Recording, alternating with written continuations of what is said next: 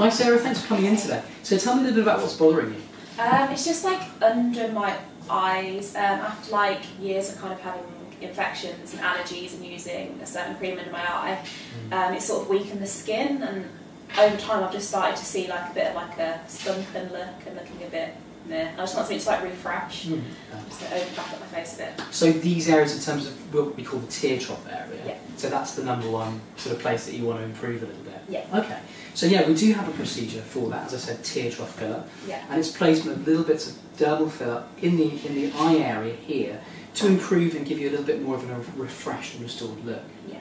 So tell me a little bit about what you know about it. In terms of the whole process, I'm not like that sure about everything, but I have watched a few of your videos in terms of like, of course, like the after results and aftercare, and they've all been quite good. And I've watched quite a few across the past year anyway, Good stuff. And like researched into a little bit. And I just think it would be like the perfect thing for me. And I've always thought I do think I need some fillers like under my eye.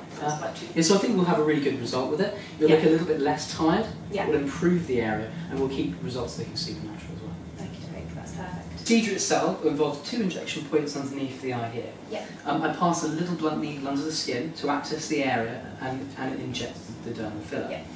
By doing that way means that we reduce the risk of swelling and bruising. I don't have to inject around the site, just 1 injection point. Aftercare wise, don't wear any makeup today. You can with your usual skincare regime from tomorrow. You can always, you can apply makeup tomorrow, is absolutely fine. Avoid sauna, sunbed, steam rooms, any excess exercise for 48 hours afterwards as well. And that just means that we reduce the risk of infection, so try not to touch the area too.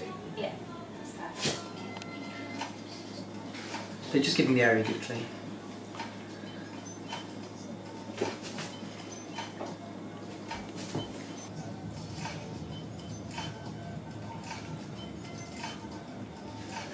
Keep your eyes shut.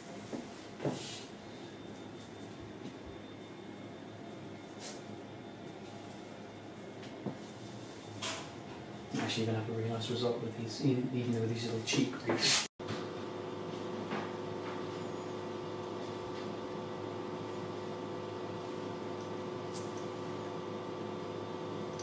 Well done.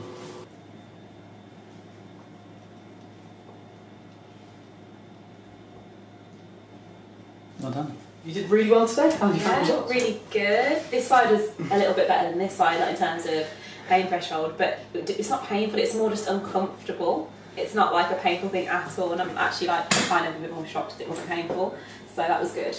And yeah, I'm really pleased. Very good. Excellent.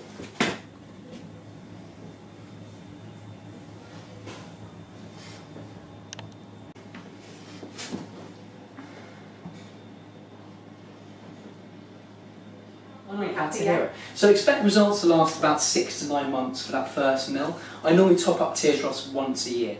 I hope that's been a really good insight into tear trough filler, and it's given you a good idea of what to expect as well in terms of the results. So looking more natural and a little bit refreshed is the main thing. Any questions, please pop them on the comments box below and we'll get back to you.